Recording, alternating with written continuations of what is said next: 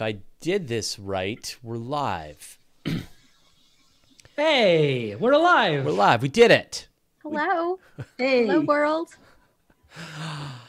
All right, now's your chance, everyone, to say hello to me and the team in the chat, and then we will get on with the show, and I'll get a chance to say hello to everybody. Hey, Fraser. Okay. There we go. Yeah, I've got some confirmation of our existence. So someone has collapsed the wavefront. Oh, all right. We've been observed. That's where my antimatter person went. You have an antimatter person? Yeah, doesn't everybody? Yeah. Is that a weird thing? No. Just me? No. We all have these experts on standby. Well, not anymore. Someone made a great comment on Twitter today that I thought was just perfect. That one of the downsides of being, or one of the advantages of being a journalist, is you get a chance to talk to space scientists for like half, or astronauts or administrators for like half an hour, and it's like a private lecture. So cool. For like half an hour, and you're just like, this is the greatest thing ever. I wish other people could hear this. Yes. And then you madly transcribe it, or figure out a way to make your robots transcribe it. Yeah. Recordings. Yeah. Right. Yeah. Well, I've tried taking just like live transcriptions. That does not work for me. Yeah, especially if it's an hour long. Yeah. It's an hour long. Yeah. Yeah. And so I've switched to try to get as many of the things that I do just broadcast live on the internet, as opposed to having them, like, instead of me interviewing somebody for some article that I'm working on, I'll just broadcast the interview and then maybe work on an article, or maybe just not. So but yeah, it's one of the best advantages of this job. That's true. I think one of the most fascinating interviews I ever had was with the head of the ESA space debris office. Yeah. So like the people in charge of navigating the satellites around all the junk, and figuring out how to get rid of all the junk. And it just like hammered home how much I don't realize, like, there's just so much trash up in space, and how often these like collisions and near collisions happen. We just don't hear about it. Yeah. Yep. Hello to Andy Cowley, Astro B, Bill Sugden, David Dunn, David Fairweather, Giselle Sabarin, Grant Lanning, Johnny J, Johnny Zed, Jorn Albert, Kim Barron, Larry Beckham, Martin Bradshaw, Nancy Graziano, Paranor, Psychocat749, Raza Siddiqui, Rick Schwartz, Scott Bragdon, Sergio Botero, Tom Van Scotter, Tori Gadwa, and Zapvan. Hey, everybody. Thanks for saying hello. Oh, good. Nightbot is working, so we're safe. Right. All right. Another minute or so, and then we'll go. Just in case people don't have anything to do on Friday, I'm going to be interviewing Dr. Robert Zubrin, 10 a.m. on my YouTube channel, which is going to be interesting. And then we're going to be doing Astronomy Cast on Friday afternoon at noon Pacific. And then on Monday, I'm going to be chatting again with Sean Carroll. So we're going to be talking about quantum mechanics in his new book, Something Deeply Hidden, which I'm a little worried about, because it's kind of like having a conversation with Gandalf about magic, and trying to wrap your head around, and then perhaps Saruman has some concerns with Gandalf's treatise on magic, is the gist that I'm getting, and I need to somehow. And in the meantime, you play Magic the Gathering. Yeah, or whatever. It's all just magic to me. Quantum mechanics. I mean, anybody who says they understand quantum mechanics doesn't understand quantum mechanics, and I'm not going to say that I understand quantum mechanics. So it's going to be an interesting interview. I think it'll be fun. I think the Zubrin one will be good too. The Zubrin one will be fun. I think it's going to be it's going to be interesting. It's going to be a little contentious, because you should. Oh, sorry. Oh, go ahead. Yeah. I was going to say, I hope you ask him his opinion on the gateway. Oh, that's it. He has opinions about a lot of these things, so I think it's going to be a lot of fun. They are toll booths, I believe he calls them. So yeah, I believe, and anything that isn't just jamming humans into a spacecraft and sending them to the surface of Mars is not the best idea. So, but I think it's going to be a lot of fun. Wait, is that what he's saying is the best idea? He's always thought that. Oh yeah. Yeah, just pile humans into a rocket ship, send them to Mars. They don't even need to come home. It's the spam in a can approach. Yep. Yeah. Get humans to Mars. Yeah. So, All right. yeah. To each their own. Yeah. No, I think Elon Musk's plans to like have humans come home again is That's ridiculous. yes, yeah. No. Yeah. That's just ostentatious. That's unnecessary. Who No. would do that? But I mean, Zubrin's plans defined a generation of thinking about Mars. I'm not going to lie, completely inspired my entire career to read his book, and inspired Elon Musk and Jeff Bezos as well. So I think it's difficult to because now here we are with all these toll booths. I'd love to hear sort of what his current thinking is, and I'm sure I will. All right, let's move on with the actual show that we're in here. There's you guys. There's me. Here. Got to make sure all of the numbers are right, so I get my intro right. All right, here we go. Hello and welcome to the Weekly Space Hangout for Wednesday, September 25th, 2019. I'm Fraser Kane, publisher of Universe Today. This week, we're going to be talking about an update on Chaos, ESA's new planet hunting mission, how to feed 1 million people on Mars. The Milky Way, the black hole at the heart of the Milky Way is getting hungrier and hungrier, and the research that Venus could have supported life for billions of years. Joining me this week, we've got on my screen, you ready for this? Everybody, she's back. Yes. Hello. No, Kimberly Cartier. And Hello, also, Fraser. Happy podcast day. Oh, she was on my screen. It was ready to go. You stole my podcast day thunder. Happy podcast day. Happy podcast day, everyone. Welcome back, Kimberly. Thank it's great you. to see you. Good to be back. And Kimberly, of course, is a reporter for EOS magazine. And space scientist, exoplanet specialist. It's great to have you back.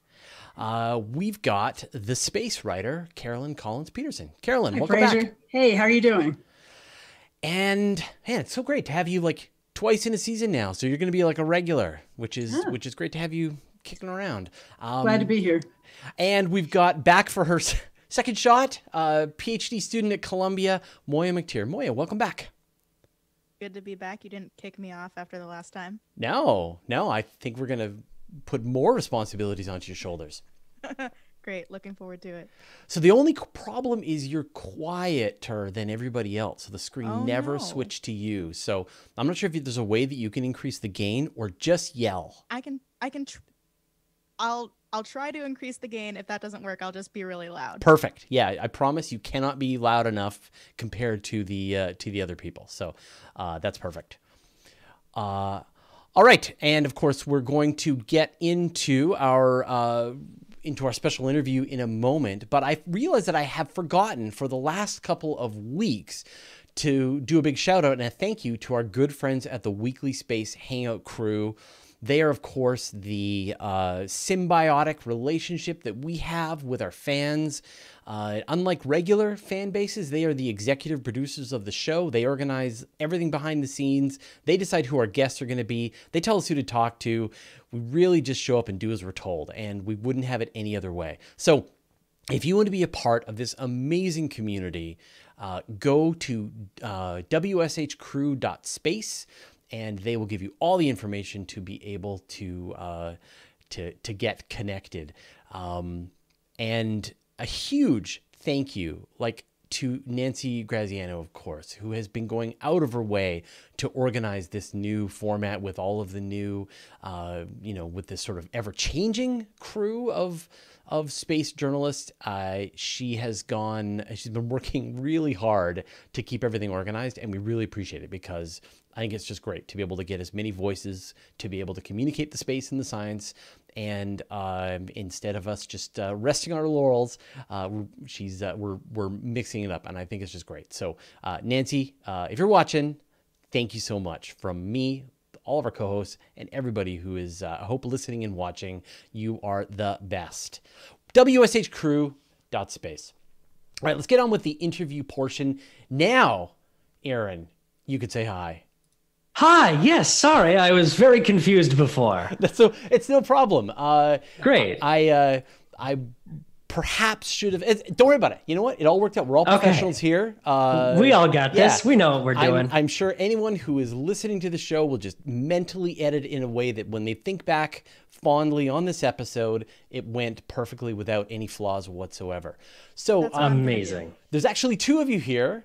Yes. You and your brother. Who are you? What do you do? Aaron, you can go first. Do you want to go first? I'll let Aaron go first. Oh, I'll go first. Okay. Well, my name is Aaron Lockman. I work at the Adler Planetarium in Chicago, where I'm a sky show narrator. I am also an actor and a playwright and a theater critic. I do a lot of writing about Chicago theater and theater communication. And I'm also a podcaster, obviously. And this guy over here, we do the Astronomy Brothers podcast. Indeed, it's like like car talk for spaceships. Yep. And now I apologize in advance. I haven't actually listened to the show, but you guys have just gotten started. I just checked out the podcast, and you've got one show in the can already, which I think is half the game right there. Mm-hmm. Yeah, well, we both have experience with that sort of thing. Aaron is really the podcaster, but I had a radio show for 4 years, a panel radio show that I ran. Actually, I walked away from that to take my current position as the communications director of Blue Shift Aerospace. It's a startup. We're working on a bio-derived rocket fuel here in Maine. So that's what I do by day, and by night I podcast. I'm back in it. Right. And I think that's great, right? Like one of you works at the Adler Planetarium. One of you is are you an aerospace engineer? No. You work as the communications director, right? Yeah. And to bring that conversation together. So tell us about the podcast. You do it. You go first. Yeah, sure. I mean, Aaron. I'll just call you by names and ask you the question. Don't worry. We'll smooth this up. Sure. I guess growing up, I was always a little bit more the space nerd. But then, yes, yeah, to an extreme. Who works at a planetarium? Anyway, well, Aaron does, but I've actually worked, interned, or volunteered at every planetarium in Maine. Right. So. I see. Of course you have. Yeah. No, but it's because when we were growing up, when we were little kids, Seth was shall we say, the more extravagant space nerd. He was really into it, and I was just kind of tagging along.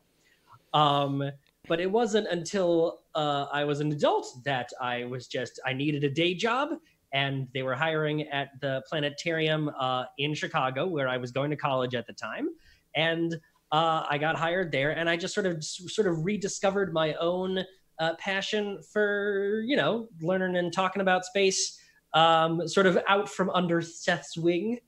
As an adult, and so we've kind of come full circle because we realized that when was this, last year we were talking?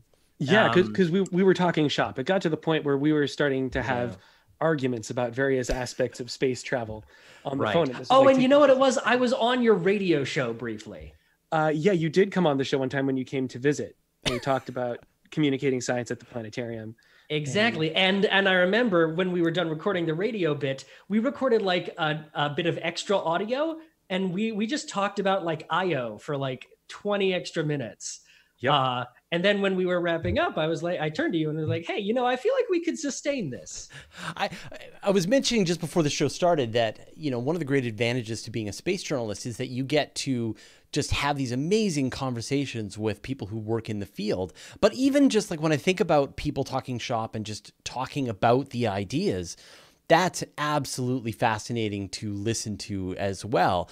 Why not? If you're already going to have these fascinating, wide-ranging conversations from a place of knowledge, why not turn on an audio recorder and have people listen to that? So for people who maybe want to start catching up to what you're doing, what is the format of the show?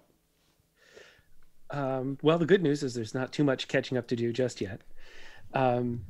The format of the show is, we talk about space news, and then Aaron, maybe you can describe what a space old is by contrast. Yes, so Space olds. we divide each episode into sections. First, we have space news, where we talk about all the new stuff that has happened since the last episode.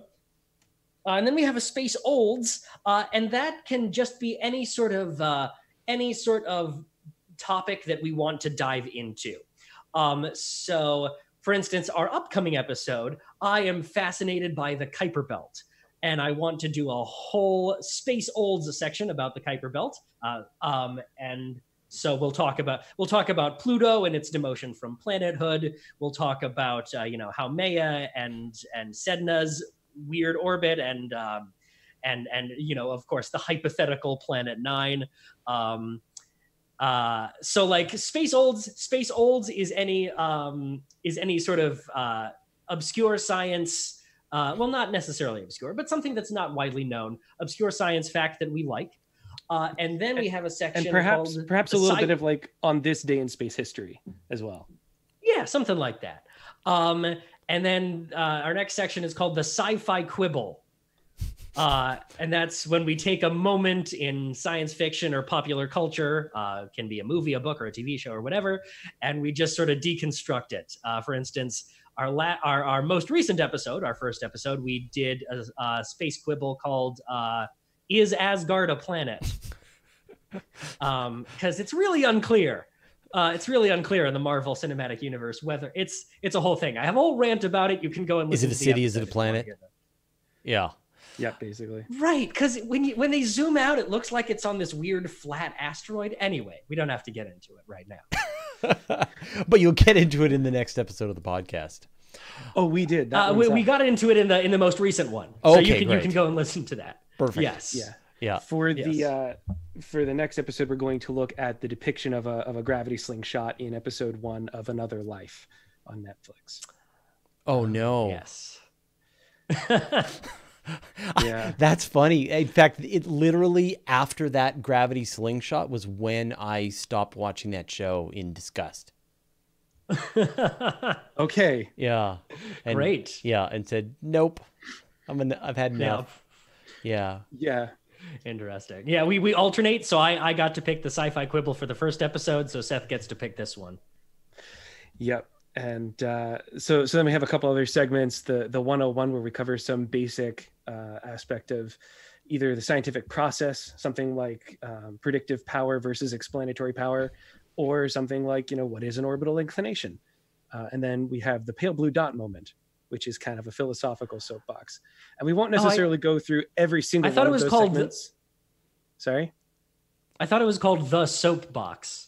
The soapbox, which is a pale blue dot moment. Yes. Right. Planning as we go.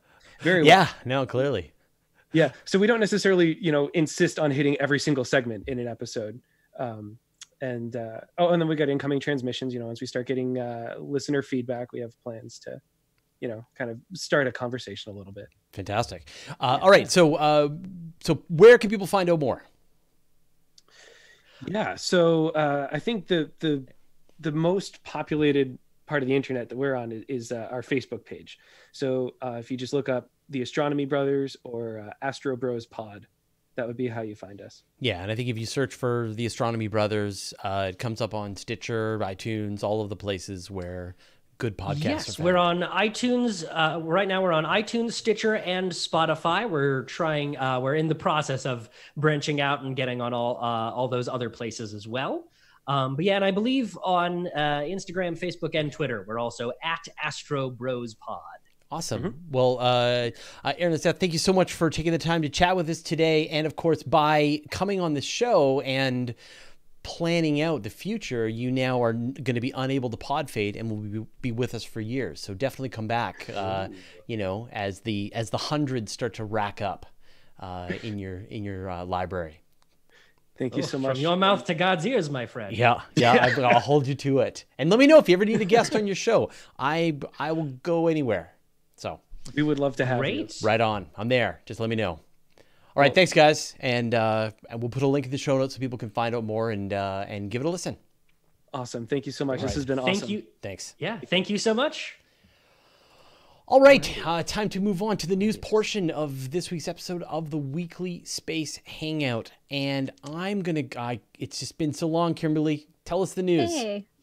So before I get to the news, I just want to say I had an astronomy in the media and in TV show moment just like yesterday. I was rewatching West Wing, and I forgot that there was one episode where they talked to the NASA scientists. And it was simultaneously cool and depressing because they were like, oh, yeah, we're looking forward to the James Webb Space Telescope launching soon. And, oh, we're going to put humans back on Mars soon. Yeah. And then it segued into amateur astronomy moment that I don't think would actually work. I don't think there's any particular time of year where you could observe all the objects that they did. But it was simultaneously cool and like, ugh. What did they wait a second? What did they observe? Because so maybe the amateur astronomers can correct me on this, but they went from Jupiter with all 4 Galilean moons, no problem, visible, easy to peasy, the full Orion Nebula, to Mars, to Saturn. So can all of that happen? Yes, all at once from Washington D.C. Yes.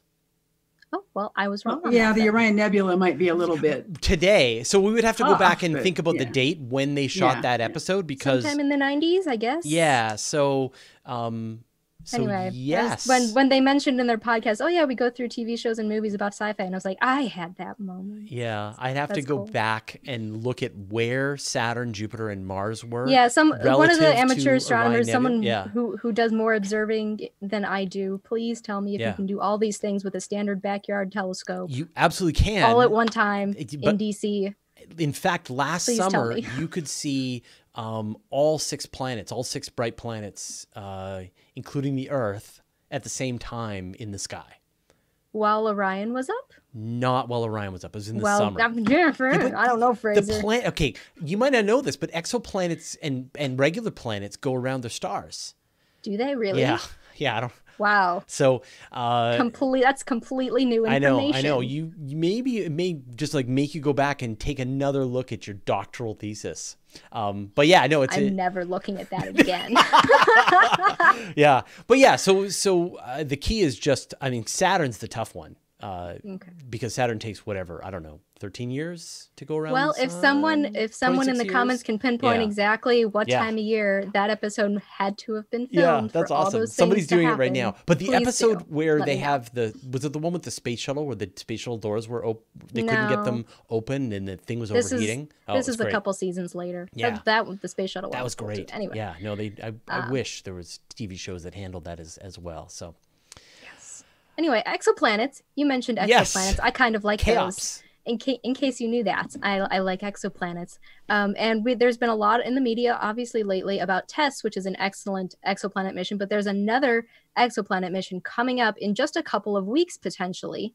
And it's the European Space Agency's first exoplanet mission. It's called the Characterizing Exoplanets Satellite. Very straightforward. Pronounced CHAOPS, I have learned. I was pronouncing it wrong this whole time. Me too. Until I learned. Yeah. And what it is, it's essentially a very high precision exoplanet follow-up telescope. So it's not so much for the broad net, casting a wide net, observe, hundreds of thousands of stars at a time and see what we see, like Kepler and K2 and TESS. It's very much a precision targeter exoplanet follow-up. So it's observing bright stars where we already know that there is a transiting planet, and its job is to essentially nail down all of the parameters that it can so that we can actually start to figure out what these planets really are. Because when you're measuring an exoplanet transit and trying to use that to figure out how big your planet is, the biggest error that you always have, is what size is your star? Because everything that we measure with exoplanets is relative to the star itself. And with transits, that means we're measuring the planet size relative to the star's size. And if you don't know the star too well, you're going to have a really big error on how big your planet is, which means you don't really know if it's super Earth or mini Neptune. That sounds familiar. Yeah. Or if it's gaseous or rocky, and everything that can follow from there. So this is going to essentially follow up on a bunch of interesting targets that it has selected and that its guest observers will select.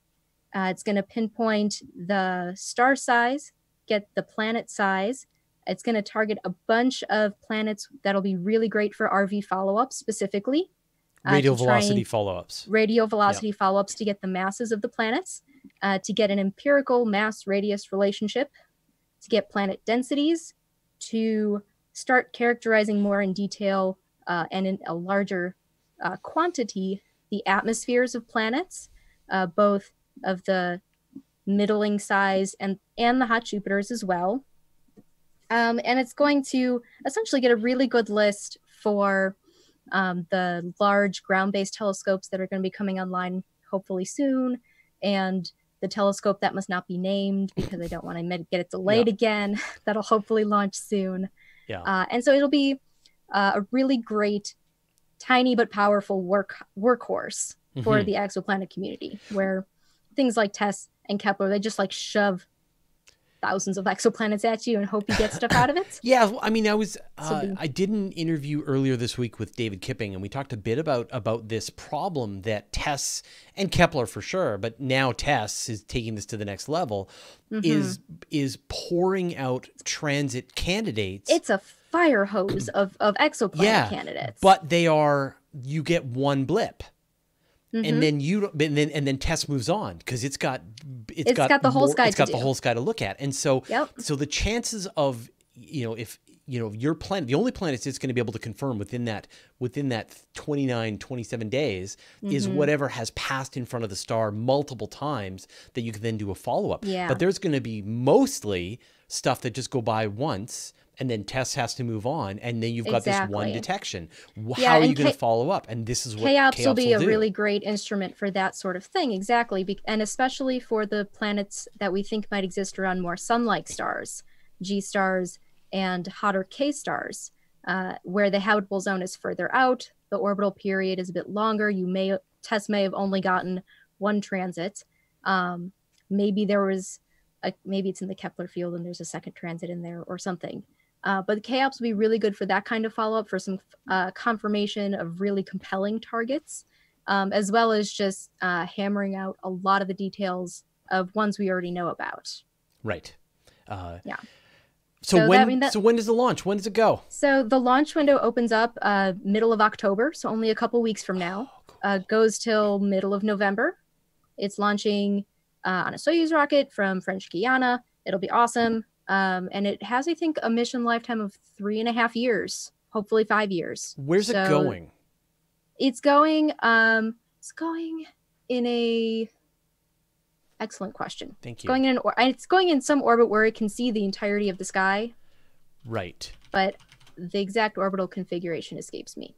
I typed KOPS, and the first thing that Google suggested was orbit. 700 kilometer sun synchronous orbit. So sun synchronous orbit. Yeah, there we go. It's not going to a Lagrange point. It's going to be it's just going to be doing a sun synchronous orbit.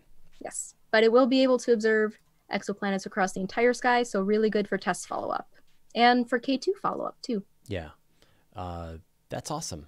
It'll be really awesome. I'm looking forward to it. That's not the one I'm most excited about. I mean, obviously, there's James Webb. I'm going to say the word. I'm going to say the name. But the one that I'm really excited about is Ariel, which launches in 2028. Yeah, Ariel is going to be really awesome. Ariel is the atmospheric characterization telescope. It's an entire satellite just for characterizing exoplanet atmospheres. I learned a heck of a lot about it at the Exoplanet Conference in Iceland a few weeks ago. It's going to be really, really awesome. Yeah. At doing exoplanet atmospheres. Yay. Yes. That's what I love that too. Well, and that's what I mean. We saw how the internet went into a frenzy when water vapor was discovered in the atmosphere of an extrasolar planet, thanks to hard-won observations by Hubble Space Telescope. And the thing with atmospheric characterization now, if you want to get down to a lot of the nitty-gritty details, you're really pushing the most powerful telescope we have, Hubble, to its very limits to do something it was never ever designed to do. I know this very intricately because a good chunk of my thesis is on using Hubble to do these atmospheric measurements. Guess I'll have to use stupid Hubble. It is super hard. Yeah. And if you add in the infrared telescope as well, it still gets super duper hard. It was never meant to detect these kinds of signals. You're lucky as we saw with the water vapor, you're lucky if you get one clear molecular signature. So it's probably going to be water. I mean, do you really feel like Europe is dominating the exoplanet space telescope exoplanet space? I mean, they've got that, and they've got one other, and I forget the name of it. There's a third. Plato. Yeah, Plato's going to happen, I think, in 2026, which is also going to be a transiting exoplanet satellite. I mean, in the short term, they're certainly going to have quite a few telescopes up there, but we definitely cannot discount TESS. We can't discount Kepler's continuing contribution from data archives. And the telescope that must not be named should actually launch next year, 2 years from now, year and a half. Yeah. Let's call it. But then you get Thank you for crossing your fingers. I might have jinxed it just a little bit. Then comes the extremely large telescope, which is going to do ground-based observations and direct observations. So I will note that for Cheops, for Plato, for Ariel, they're all going to essentially be transiting satellites. Satellites that detect transiting exoplanets. When we get to an Ariel, will be able to do atmospheres. James Webb will be able to do atmospheres as well. That'll be good. And then after that is WFIRST, which also has a huge microlensing component. So that's a whole different population of exoplanets that none of the European missions that have been accepted can detect yet. So can't discount that, but it's also so far off. Yeah. But it's good. I mean, I think people always ask me, like, are you, do you feel like all the cool stuff's already happened? And then I just rattle off 10 upcoming telescopes, 20 upcoming telescopes that are coming up in the next decade. And I am so excited. You can't forget when Bepi Colombo is going to get to Mercury. Yeah, I know. Parker Solar Probe. There we go. Exactly. Yeah. Lots of exciting stuff. Cool. Yeah. All right. Boya, tell us about Venus. Hey, is this a good volume? You could always be yelling. You're definitely a little quiet. Yeah. Okay, I'm gonna yell. Perfect. We're just gonna go with it. So I also am an exoplanets fanatic. That's what I am working on for my thesis. I usually ignore the solar system, but I saw this story on Venus and got really excited. One of my favorite things about Venus is that if we were looking at it from another solar system, it would look habitable. It's the right size. It's the same size as Earth. Depending on your models, it could be in the habitable zone. But we here on Earth, because we've sent probes to Venus and we know what its atmosphere is like, we know it's not habitable now. So right now, Venus has, some people describe it as the hell planet. It has an average temperature above 850 degrees Fahrenheit. It's really hot. The atmosphere is super dense. It's mostly carbon dioxide and nitrogen. It's not a good place to live, not a good place for life. I would suggest that it's so bad, we should just push it into the sun and be done with it. Right. It wouldn't make much of a difference. It's already so done. hot. It's dead. It's gone. Yeah, it's too hot. Yeah. But, there's this new study that just came out. Actually, this team from NASA GISS, the Goddard Institute for Space Science or Space Studies, they just presented this research at the DPS meeting in Geneva. And they did some simulations that found that Venus actually might have been habitable for a couple billion years if you go back as far as 700 million years. So the simulations, they simulated Venus with different topographical features. So they simulated a Venus covered in water, a Venus that actually just has the same geographical formations as Earth, but some thick oceans, and then Venus as it is now with the same surface, but with different thicknesses of oceans. And they ran that simulation forward to see how the planet would evolve over time. And what they found was that probably about 700 million years ago, there was this big outgassing event on the planet. So outgassing means that something happened. Maybe it was that the sun eventually got hot enough as it is increasing in temperature over its lifespan.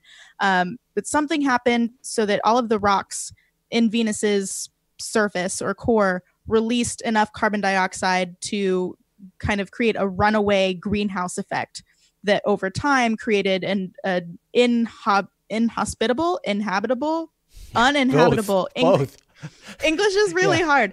It created an atmosphere that wouldn't be able to support life. But before that, there was a stable temperature range between like 70 degrees and 120 degrees Fahrenheit. They don't know what created that outgassing event. They don't know what triggered it, but it did happen. And that's why Venus is a hell planet today. One of the things that I found really fascinating about this paper was like the idea that the surface of Venus today is completely scrubbed clean. There are no big impact craters, and that allows planetary scientists to know that it did this resurfacing event within the last few 100 million years. And the assumption had always been that Venus had always sucked, and then it had done these resurfacing events at whatever random intervals that it had. But the simulation showed that if it had never done a resurfacing, if it had never released that carbon dioxide for whatever reason that it did, it could even still be habitable today. Yeah. And I think that this is really interesting for people who want to study panspermia, the idea that life in our solar system started somewhere else and it was carried to Earth on a rock somehow, or it's somehow transported from some other body to us. If Venus was habitable billions of years ago, then maybe life formed there and maybe it came to Earth somehow. That's like a possibility, right? But like the fact that this is now a possibility is really exciting. So what do you think that we can learn from, this is a really fantastic simulation, but what can we learn about the habitability of Venus as we search for other interesting exoplanets? Well, we need to know, I think one of the things that the researchers in this study complained about was that we haven't sent probes to Venus in a long time. I don't remember when the last one was, but Akatsuki's there right now from the Japanese.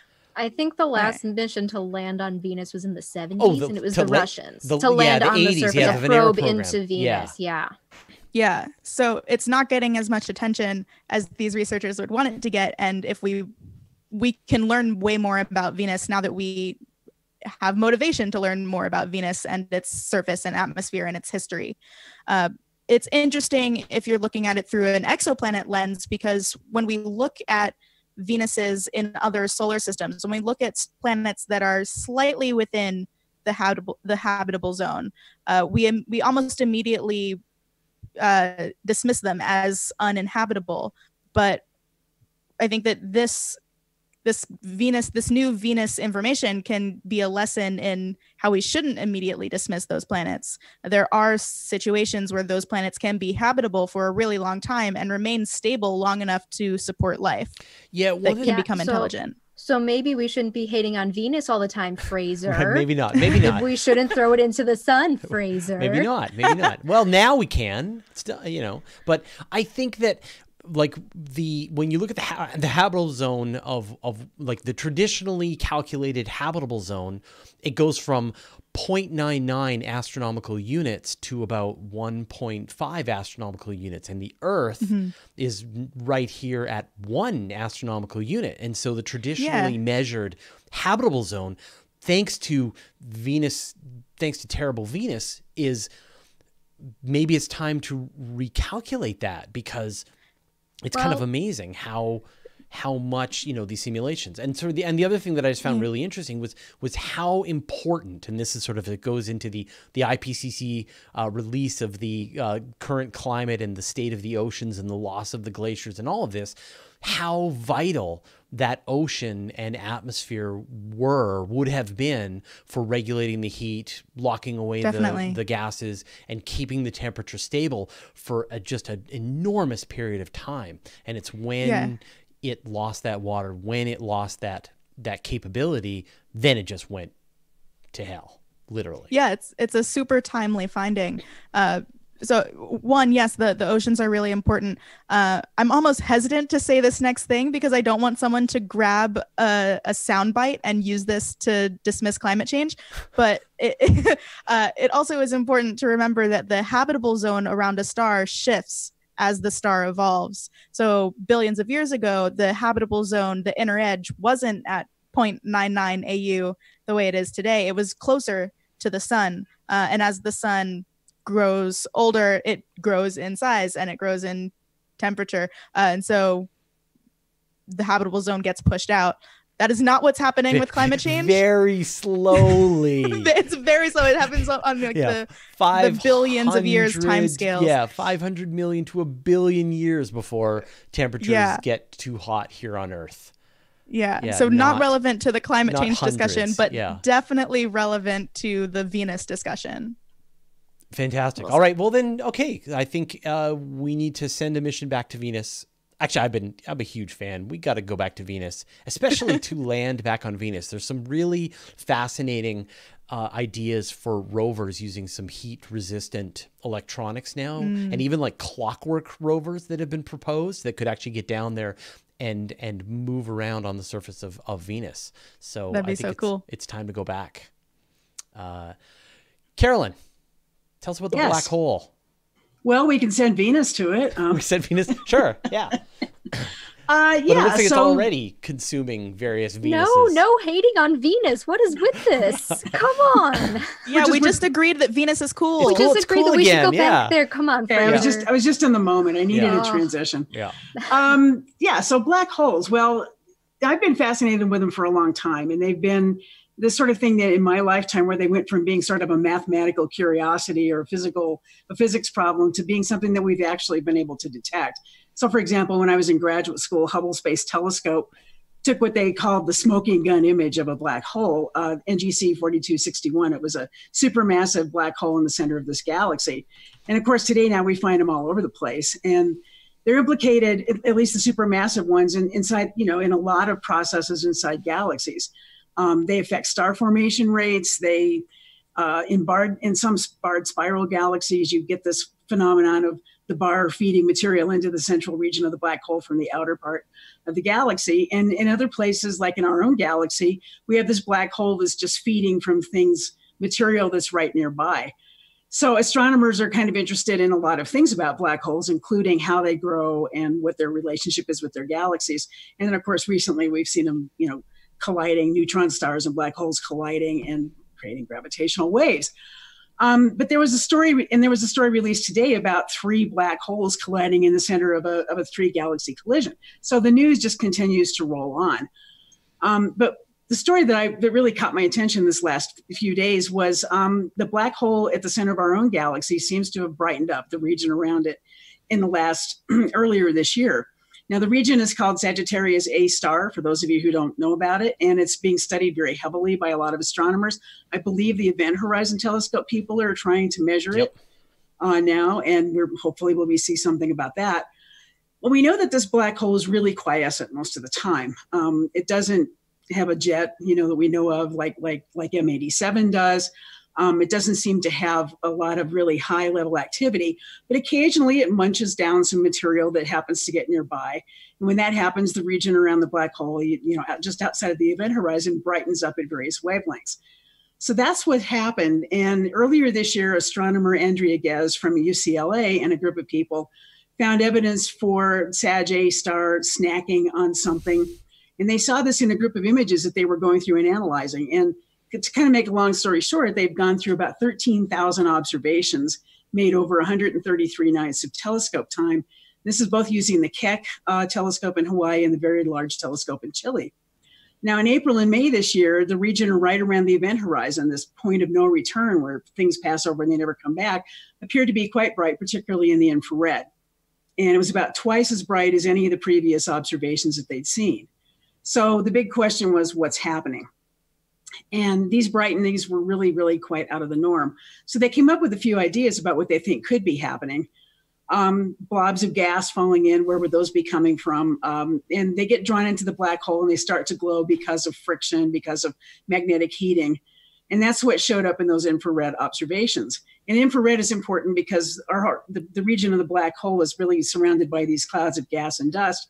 You don't see a lot of visible light coming through. You can get radio signals through, you can get infrared, you can see a little X-ray. So this is what they were looking at. One candidate that they had for this was an object called S02, which is a star, and it probably could have lost a great deal of gas as it was speeding past Sagittarius A star during its orbit. And that material could have been, contacted the event horizon and gotten heated, and that's what we saw. There's also a sort of a cloudy object called G2, which astronomers think might actually be a pair of binary stars. And they periodically make close approaches to the inner region of Sagittarius A star. Not close enough to get sucked in, but they lose some material. But like comets.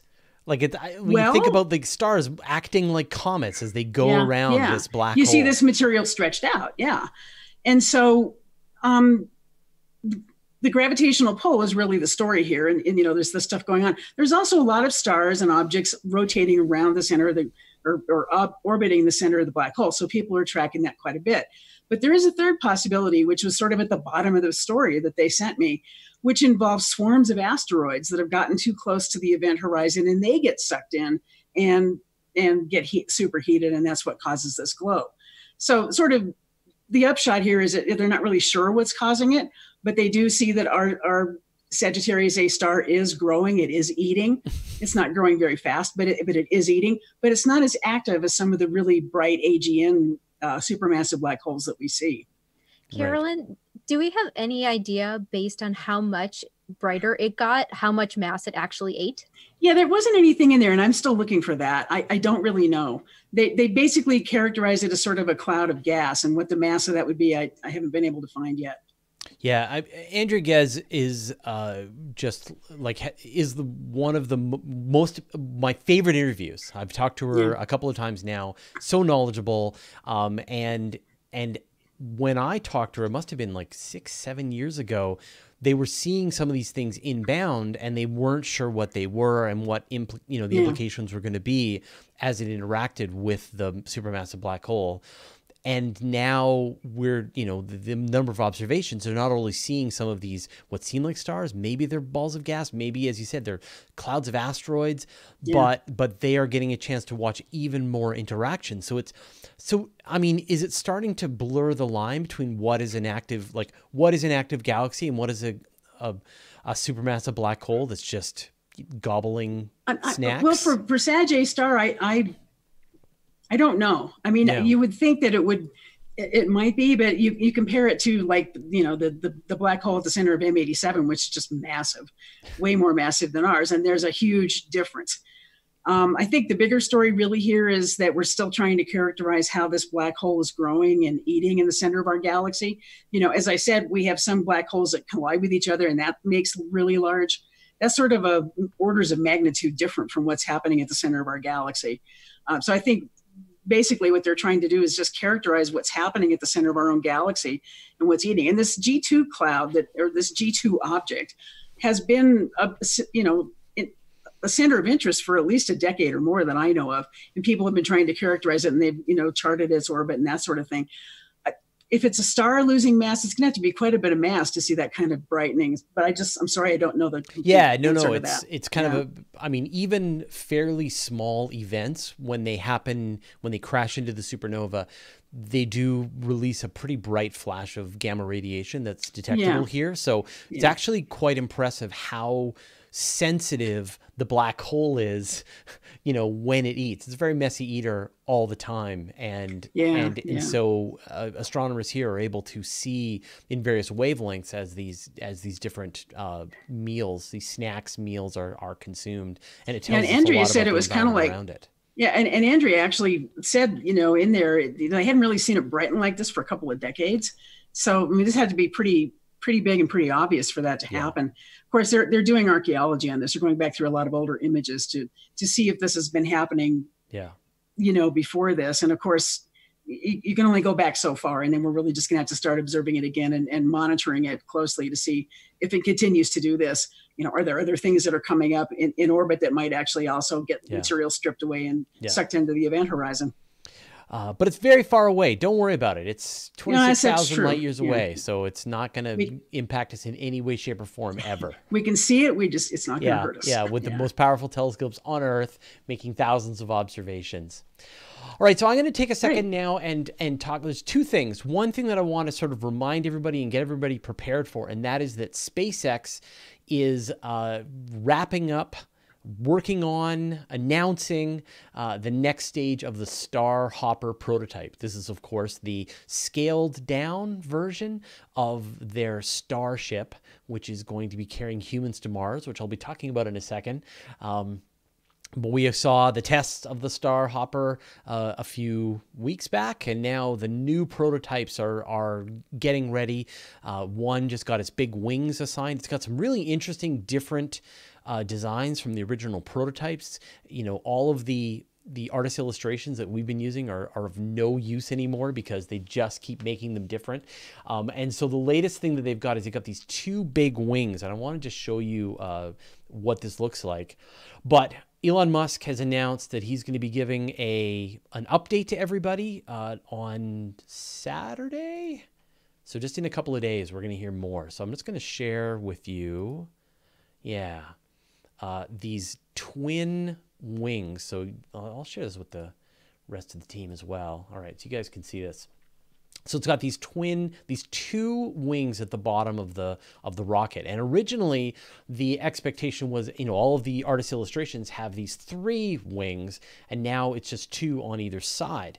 And so the Musk has described that these are going to assist with takeoff and landing, and they're actually going to be able to kind of flap back and forth and move up and down depending on how the rocket needs them for returning into the atmosphere and for being able to do its landing. So we're still kind of waiting on exactly what this is going to. There you go. So Grant Landing says air brakes, and I think that's a much better. They're gonna move quite a bit more than I think you know, people expect wings on the side of a rocket to do. So that's kind of the first piece of information. And why this is relevant, of course, is the plan for the Starship is to be the spacecraft that carries, that supports a colony of 1 million human beings on the surface of Mars.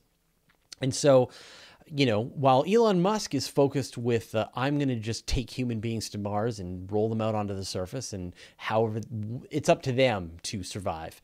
Other people are starting to think about what are the implications, what are the details about what it might take to live on Mars, especially what is everybody going to eat. So in the latest journal, what's the journal called? New Space, that's it. In the journal New Space, a team of researchers wrote a journal article called How to Feed a Million Martians, Feeding a Million Martians, and they describe, essentially, they run simulations for what it will take to actually, based on the amount of calories that a human being wants, based on the fact that humans are going to be born and die on the surface of Mars, hopefully not in an accelerated way, that, you know, based on the new technologies with hydroponics and LED lighting and various things, is it possible for the Martians to be able to feed themselves? And if it's not, then you need to send 200,000 starships to Mars with all the food on board to be able to feed them for 100 years, which is how long Musk expects it to take for a self-sustaining colony of 1 million people. But if the Martians can utilize a lot of the technology that is at their disposal, like hydroponics, LED lights, things like that, they can build 14,000 kilometers of tunnels, 4 meters across, and grow food inside of them. 46 square meters per person, 46 million square meters, 46,000 square kilometers of terrain being used for growing food.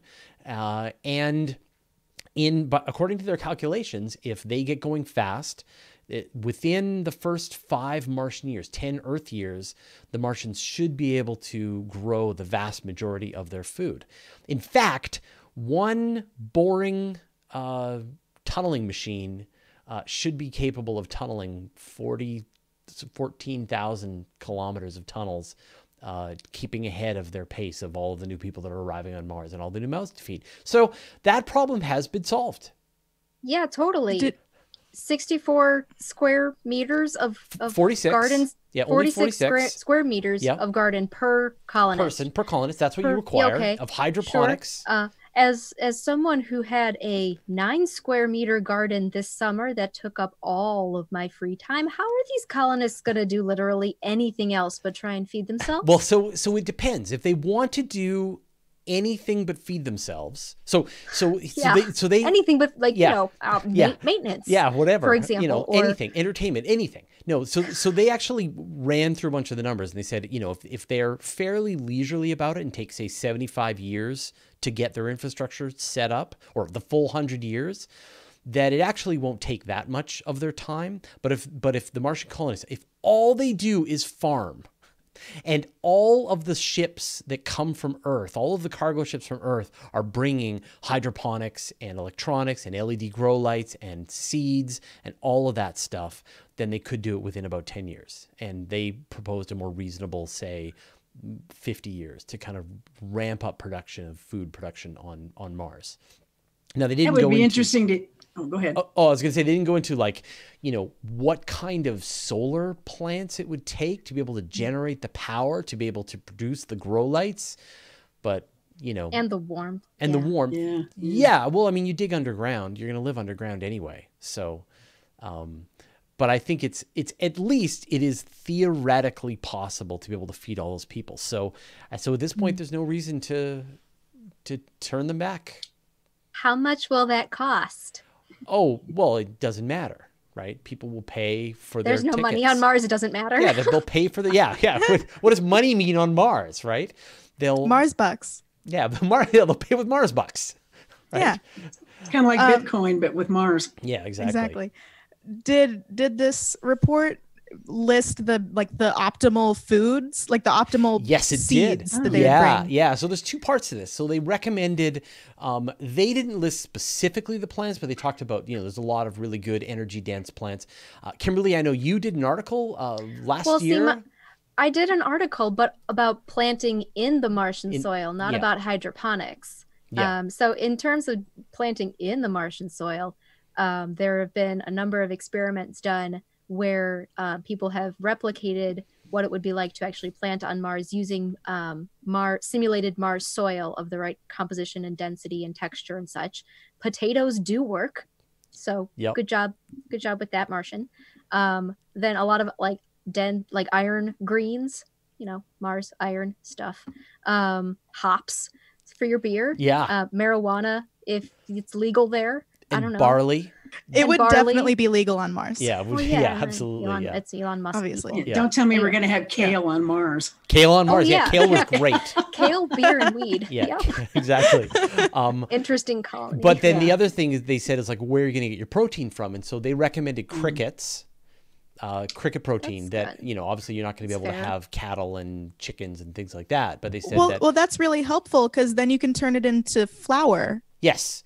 Crickets are useful for a lot of different things. Mm-hmm. Yeah. So and you can farm them in a really tight area, and you can have these vertical farms of crickets, and you feed them various kinds of plants, and they turn into protein in a ratio that's roughly the same as still want to live on Mars.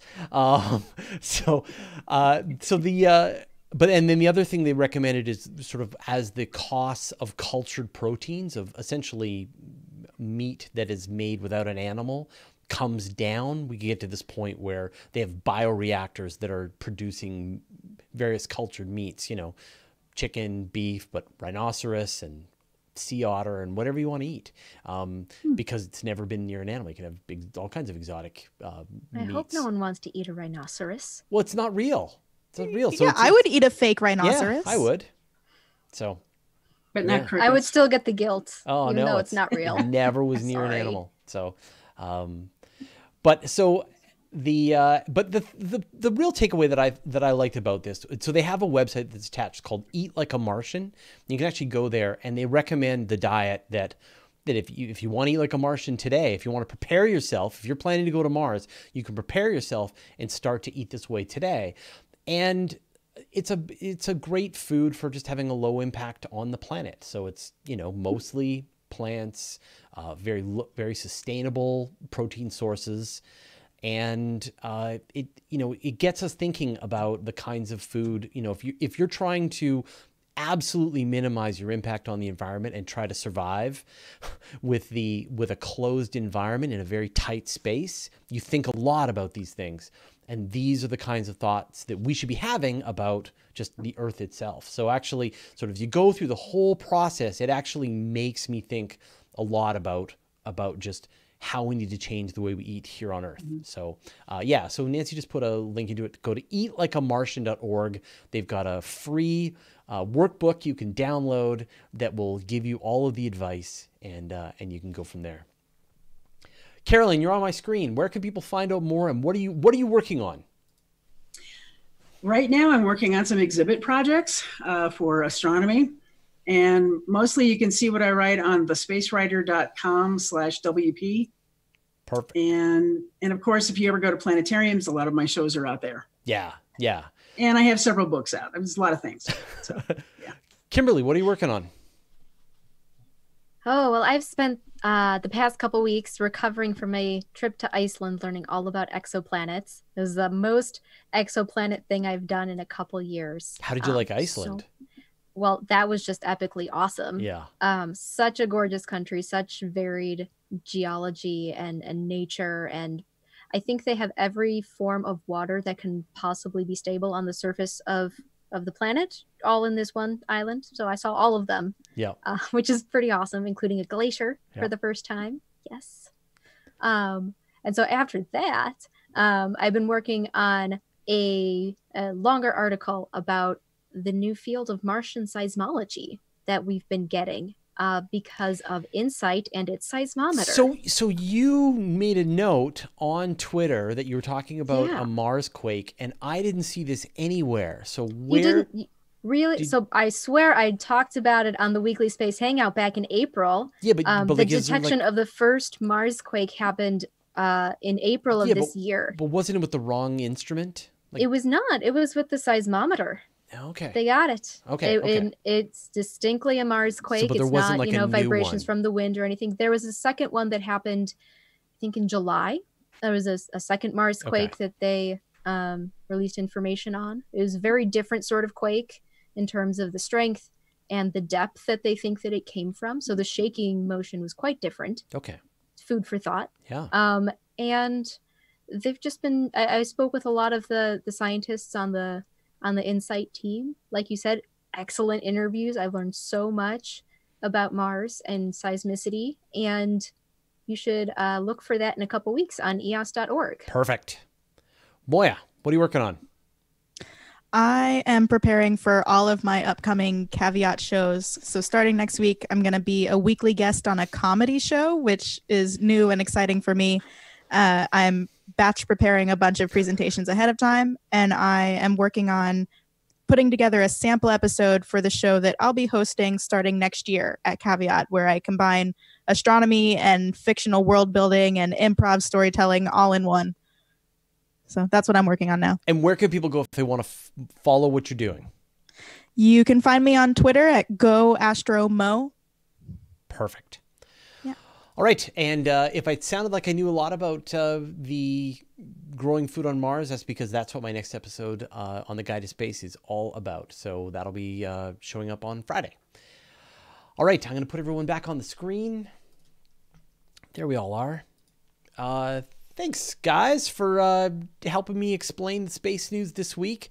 Thank you to our special guests. Thanks, of course, to our moderators and good friends of the Weekly Space Hangout crew. We couldn't do this without you. Thanks, everyone watching. We will see all of you right here next week. Bye. Bye. How do I turn this off? Oh, there we go. I hid the window. All right. I'm gonna now it's goodbye. See you later.